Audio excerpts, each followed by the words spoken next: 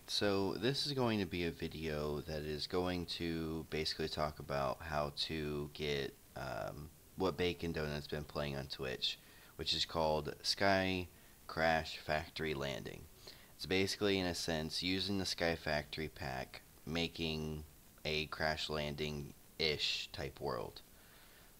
So if you don't already have Sky Factory, you would just use AT Launcher. You would get a new instance of the Sky Factory, go to your instances once it's done, and once it's done, you would want to, first thing you'd want to do is click play, just so that everything loads, all the configs load, everything is completely fine, it's working, all that.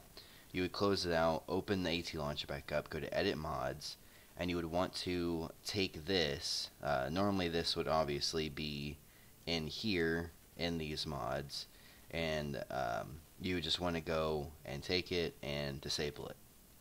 Once that's disabled, from there, then you would actually want to go to Open Folder, and when you go to this, you want to go to the configs. Like I said, after you've already clicked play and it's loaded all the configs correctly and all that.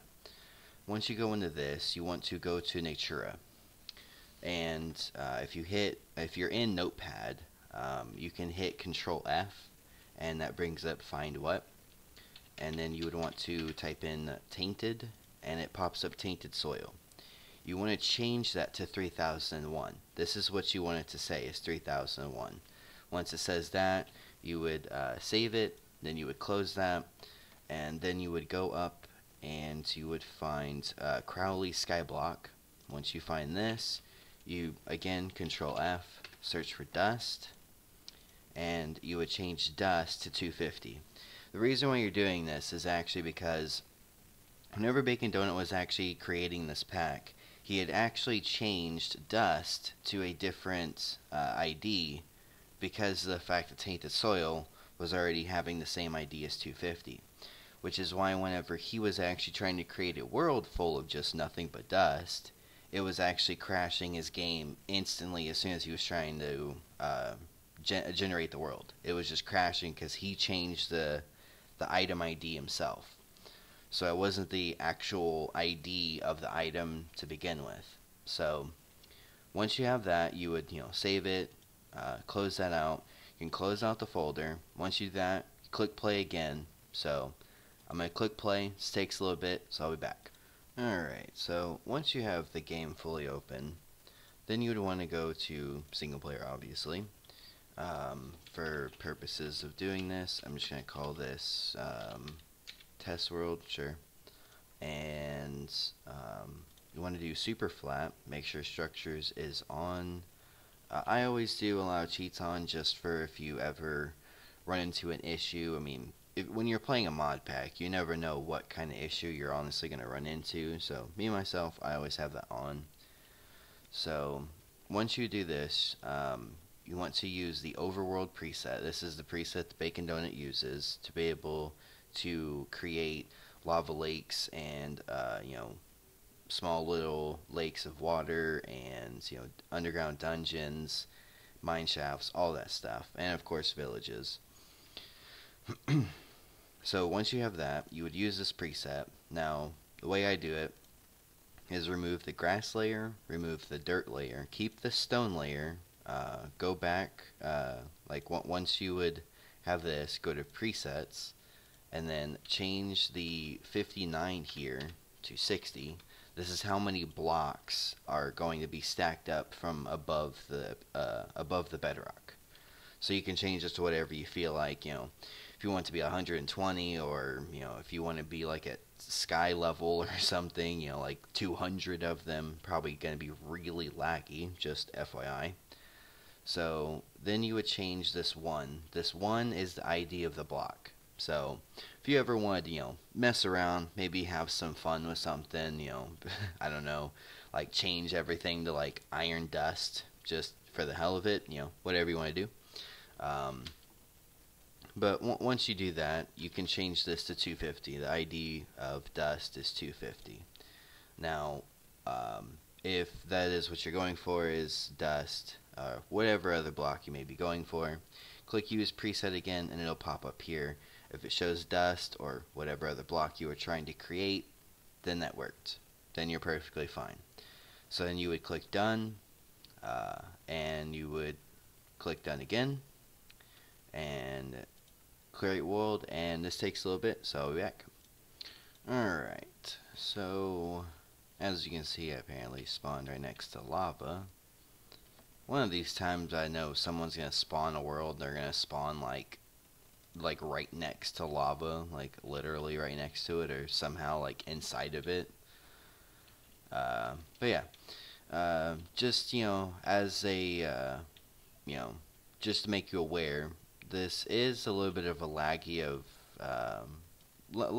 of doing this whenever you're creating your world, especially if there's like giant craters that just go down pretty far. Like this one seems pretty calm. It's just like a bunch of water everywhere, and yeah, it seems to be just a bunch of water. So yeah, that's how you would get the dust. Now, another thing that I know some people always have questions about is how exactly do you activate magnet mode. So in this, you would go to your inventory, go to world, set it to utility, and then put it on the magnet. Now I would say it is very good for having this on as soon as you create the world, because when you're walking around and dust is randomly falling, it could be falling onto onto like rails or underground, falling on whatever it may be underground, possibly even a torch, whatever it may be. It'll just come right to you. And even randomly as well, you'll just like end up with an extra torch in your inventory. You automatically start with one, so that is good for being able to get early on dust and whatnot. But I also want to show another thing that you can actually do, which is, if I put myself in cheat mode right quick and get myself, for instance, normally the main shovel you're probably going to be using is probably a stone one at the beginning, but just for demonstration purposes, I'll use a diamond one as well. But if you want to be able to vein mine this stuff, like if I hold shift and a little bit of lag, if I hit shift and do this, it doesn't vein mine. It just doesn't work. So what you can do, if you really want it to actually work, for one, make sure your vein miner mode is set to sneak, just like this, and that will do it whenever you're sneaking.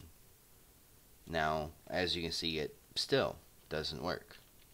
So if you do vein miner block list shovel add 250, which is the ID number of dust, do that, and now whenever you hold shift, it vein mines.